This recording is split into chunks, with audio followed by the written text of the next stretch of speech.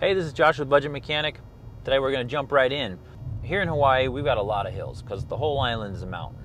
So I see a lot of brakes, a lot of brake problems because people wear through brakes way faster. Rotors, pads, all the hardware, just because they're using them so much, especially if they're not using them properly. The owner of this car says that he's hearing brake noise when the brakes get warm after he's been going down a hill or something. And interestingly, it happens when he's not pressing the pedal. When he hits the brake pedal, the sound goes away.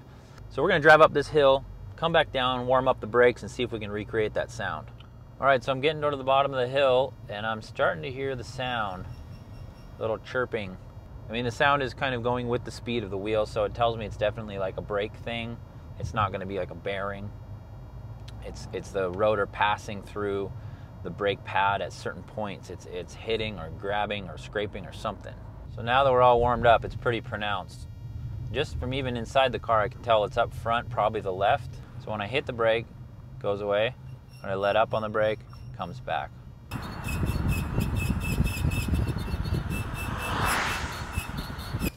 That would get old fast. So that noise that I was hearing with the brakes is kind of a squeaking, scraping noise. And to me, that sounds just like the low brake pad indicator on your brake pads. When they wear out, a little metal tab scrapes against the rotor and makes that sound. But the owner said the brake pads were done not too long ago, so I'm inclined to think it's something else. So it's almost like scraping your fork on your plate. It's the hard metal against something hard, and you get a scraping sound. And that's what's happening when your brake pads get glazed. So I think that might be what's happening here.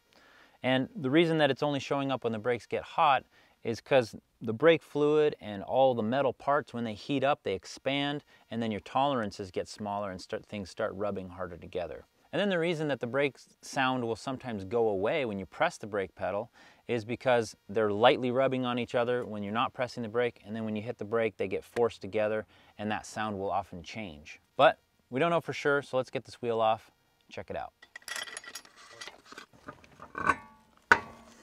Just initially pulling the wheel off, I can tell already that this has gotten really hot. The whole surface outside of the wear area is like got this purple sort of blue hue to it, like it got really hot, like if it would have been heated up with a torch. Just gonna flip this caliper up so we can take a look at the brake pads and see how they look.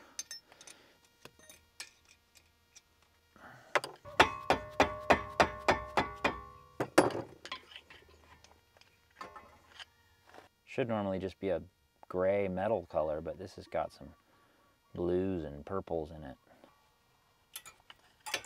Ooh.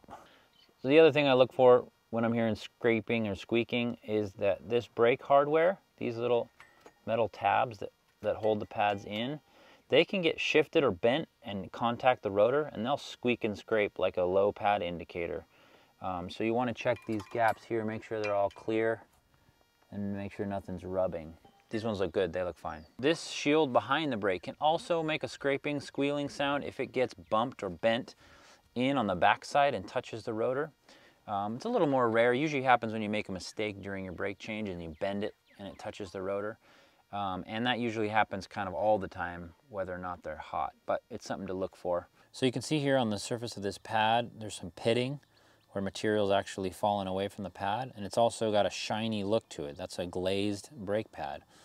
And I think that's our problem. So when a pad gets shiny or glazed like this from heat, the actual surface material hardens, and then it no longer is as effective. So if this had gone on a lot longer, the hardened pad surface would actually start to wear out the rotor prematurely as well. So on a lot of rotors I see, there's a deep grooving and scraping from hardened pads.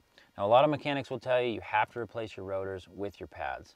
And I get that, but to save money, if I've got a decent looking rotor with no warping and no deep gouging, I'm just gonna replace my pads and it's gonna be fine. Thanks for watching. Hopefully this was helpful and kept you from having to take your car into the shop, saved you some money. If it was helpful, you can show your appreciation by hitting the like button, subscribing, leaving a comment. Until next time, keep wrenching.